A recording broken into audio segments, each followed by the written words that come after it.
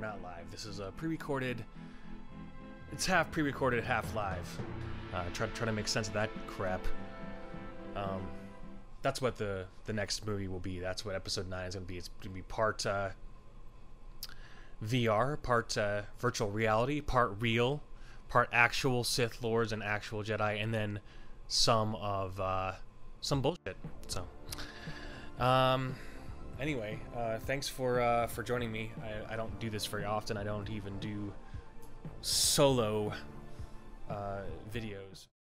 Just honestly, first of all, just a couple of things like the whole D-Goots drinking tears thing. I guess it's funny. I guess, you know, we can take a joke. We can get it. I mean, I get that you're, you know, poking fun at everybody, but you know, when it's been done so many times, I think that's what gets old, is that it's like she's just jumping on the bandwagon of let's see how crappy we can make these people feel. Let's see how crappy we can make these people feel for caring about stuff, for actually caring about Star Wars, because it's something that we actually really thoroughly enjoy. So it's like calling us fanboys and drinking our tears, but then you work there, so that makes you not a fan, I guess. So therefore, because you wouldn't be drinking your own tears, right? Is that they're just insulting herself? We'll drink all the fans' tears, so therefore she wouldn't drink her own, so therefore she's not a fan. So I used to actually really like D-Goots in the early days and TFA days. The Force Awakens first came out and everything, and there was new canon novels coming out. There were all kinds of really cool things.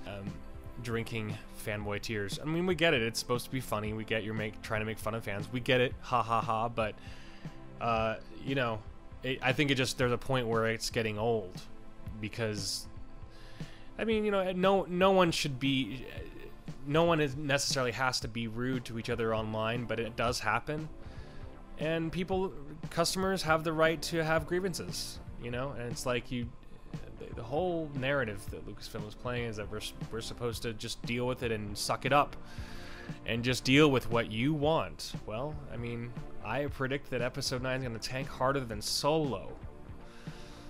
I really do. And it'll be interesting to see. That is what is actually the most intriguing part of episode 9 to me. So, is the possibility of how low those numbers can go. We don't want Star Wars to fail. We don't. But it's nothing going to change if it doesn't. So, because we're just, you know, we're awful toxic fans, and so that's if you want to do that, you know, toxicity is everywhere. When people being rude is toxic, so there is toxicity everywhere. But quite honestly, it shouldn't start with the employer, or excuse me, it shouldn't start with with Lucasfilm. Anyway, I'm just gonna get into this. Just real quick, Colin Trevorrow. I mean, I'm gonna link I'll actually just put this on the screen. It'll be something that is kind of a cool thing. Back in like 2015, I tweeted Colin a couple of times, just saying, and this was like right when The Force Awakens had just barely come out, I believe. Anyway, I can't remember exactly, but I think, yeah, or at least right before Force Awakens. And I was just really hip to him. I was very familiar. I would love Safety Not Guaranteed. I loved his films, and so I was excited for him doing episode 9. Just because I did like his stuff. I'm a fan of Colin Trevorrow. But I mean, apparently Jurassic World, I mean, apparently he was added late, you know, the project, and he just kind of did what he could with it. So if you didn't like Jurassic World, then don't blame him entirely. I don't know. That's just whatever. It's hard to say, but honestly, I think he would have done a cool thing with Luke and Leia. It's a darn shame that situation, we're not going to experience that. I mean, Daisy really wept. Luke Hamill, Mark Skywalker, he was I mean, he was emotionally into it as well. He was like, we're on the same page. He specifically talked about that, how excited he was for what he was going to do with Luke, and that's exciting to me. And for him to just speak out to the fans about this right now is really awesome. Just to, I mean, he's been doing that for quite some time. I don't know if anybody's been I mean, I follow him on Twitter and I see everything he says, so it's like he's been saying this for a while. And maybe I'll post a bunch of his tweets in there and throw them in there. But yeah, he's been saying that for a while, that we got to listen to the fans. And I mean, he said stuff about that like right after he was let go, and he talked about the fans, and there was this whole thing on, you know, bringing him back for the third Jurassic World movie and all this stuff. So, but anyway, it's really sad that we're not going to get what he was doing. I'm sure JJ will do an okay movie, but quite honestly, it's pretty ridiculous that Ryan wouldn't keep Luke alive just because, I mean, he wanted to keep Luke alive. He wanted to have Luke in this film at a larger capacity.